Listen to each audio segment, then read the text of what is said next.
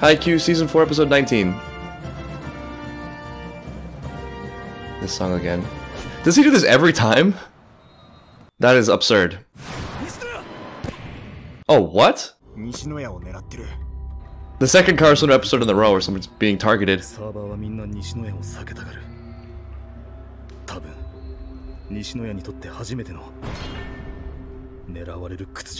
Yeah, because who's stupid enough to target Nishinoya? This is really worrying. Is what I would say if we hadn't already been through Ushiwaka. Episode 19, The Ultimate Challengers. I heard himself.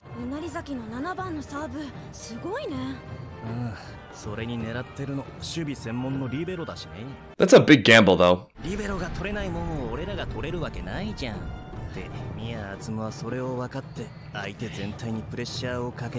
What I don't like about that strategy is that it relies on Nishinoya's failure. I mean, for that matter, we just saw this in the previous 2 episodes with Kemba. It would be a crushing blow if the other person can't handle it, but it's such a unilateral focused strategy. It feels like it all comes undone if the person's better than you think, and they can rise above it and manage to cope with the challenges, which I'm confident Nishinoya can do. I mean, he's proved it. Speaking of positive attitudes and the mental fortitude that is indicative of Karasuno as a whole, Nishinoya is a great example of that. The Shuri Torizawa match comes to mind when he was talking about, just give me 3, right? That's such a powerful way of looking at it. Like I was saying last episode, that confidence of throw me in and I'm gonna get it. I'm gonna get to it. I mean, anyway, Nishinoya is the kind of person who will throw himself in front of other people's receives because he's so confident in his ability to do that. It would even be somewhat poetic if someone did that for him this episode, but I don't think they need to. I mean, he can do it himself.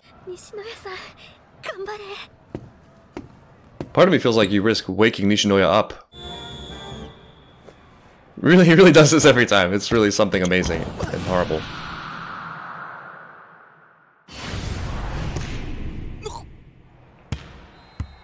You hate to see it. I mean, that is a statement. I will give that to him. That's 2. Just don't give him a 3rd.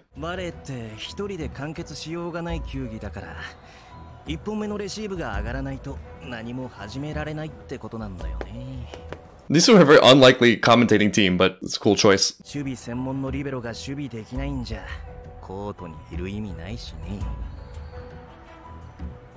I can just feel the lack of doubt that they have.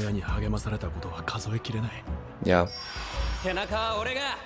He's always there. He's one of the most emotionally supportive people. And it comes through on the court, too. This is his version of Tanaka's like, face slapping.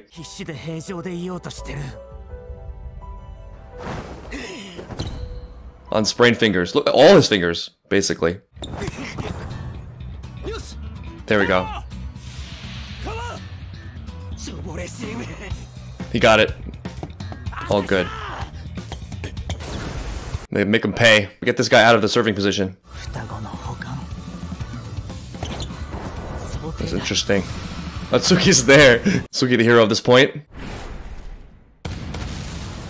Damn it.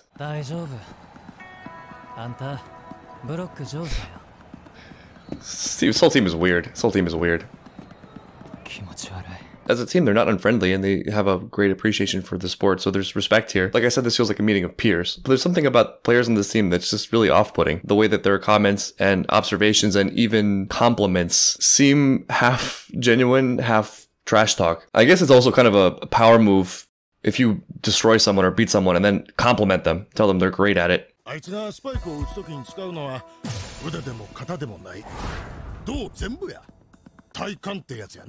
Interesting. Right,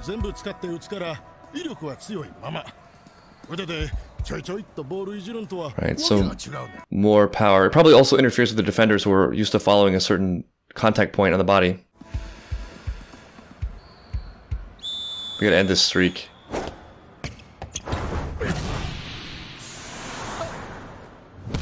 Nice. I mean, that takes a lot of inner resolve, knowing he's being targeted, not to be like a little bit antsy and jump on the ball.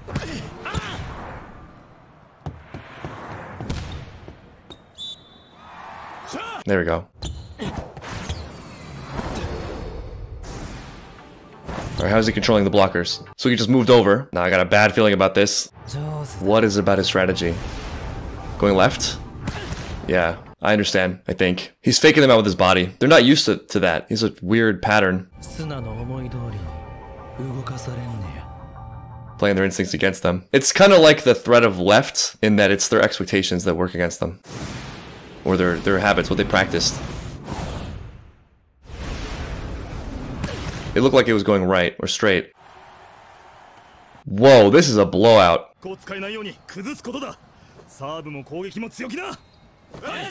Yeah, they definitely have the flow of this game. That was beautiful between Kageyama and Tsuki.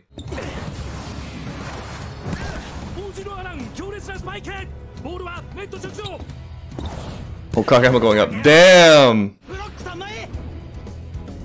Feel good about this one.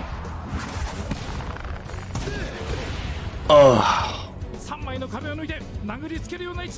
Sai was there.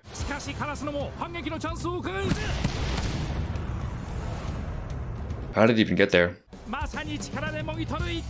it was a good effort. This is looking real bad.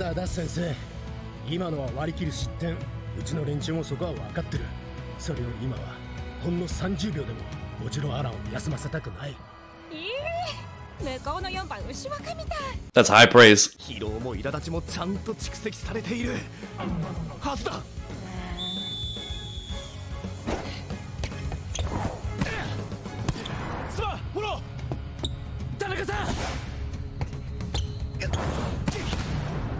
Tanaka never misses. He has no time to look down.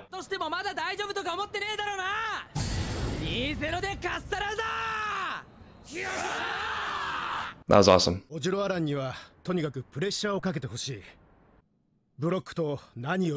So they're also targeting.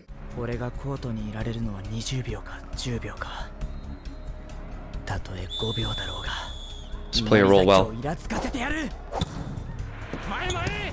Got him. 2 knees.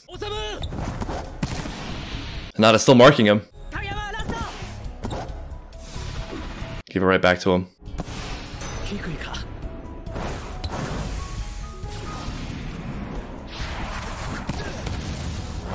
Good, maybe they're getting to him.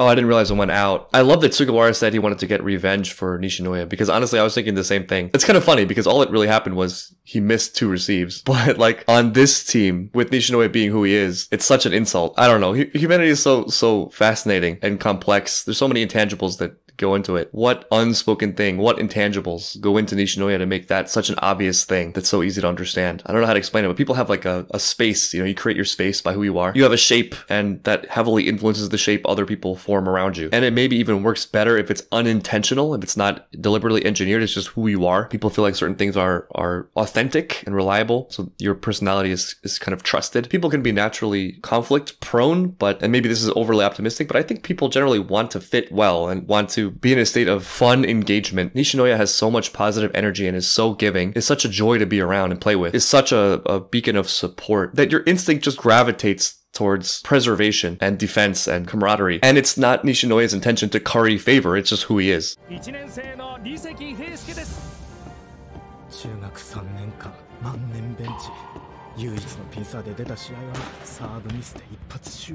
Sorry, spare me your sympathetic backstory. Well, until later, maybe. Later.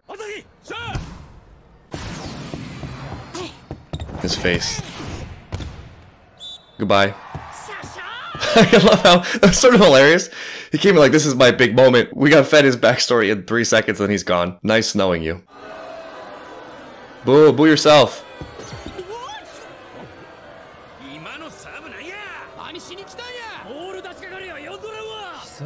Oh, that sucks. Damn, we fair weather fans. Alright, now I actually feel bad for him, despite myself. Just when I thought this fan section couldn't get any worse. That was very non-Karasuno of him.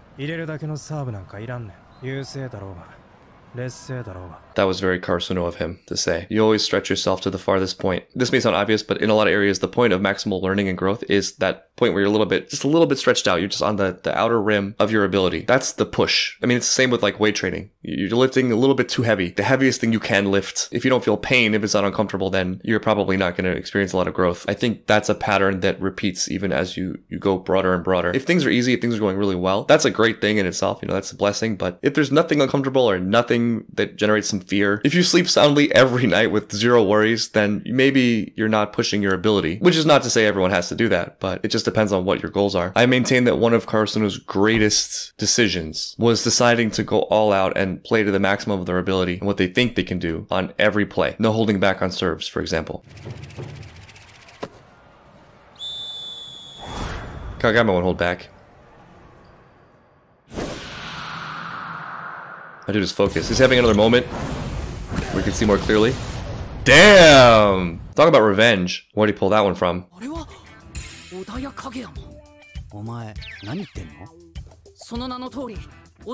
think I know what he means. Kageyama has moments where he like goes into his head and he just feels it differently. Total focus. Yeah, he's activated. I like how Nada is the most astute observer of Kageyama's state. They know each other very well.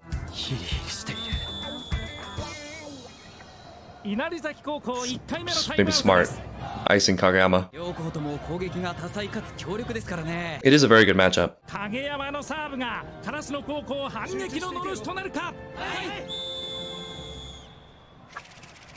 He was holding the ball before he was holding the ball. Speaking of visualization. Damn! That looks so great. Whoa. Keep it going. He stayed in the game.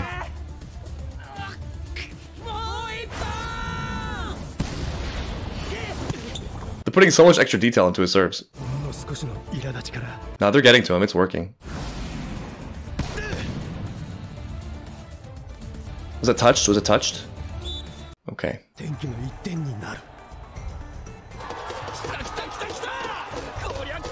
just the fact that they didn't give up on this game, this round. Perfect. And then he's back to set. That is terrifying, man. Just how much he loves it. It wasn't gonna last forever. That was a nice point swing, though. What are we at now? I've been kind of waiting for this matchup, this direct matchup between them. They have history. The second part was unnecessary, but okay. Whoa! Taking out the sign. Sign, nice receive.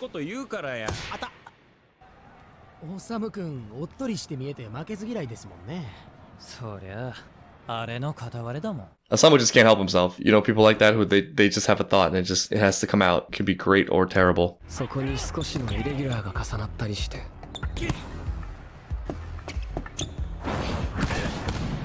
does seem like they're coming back. Uh-oh. I don't like new people. I don't like new people coming in.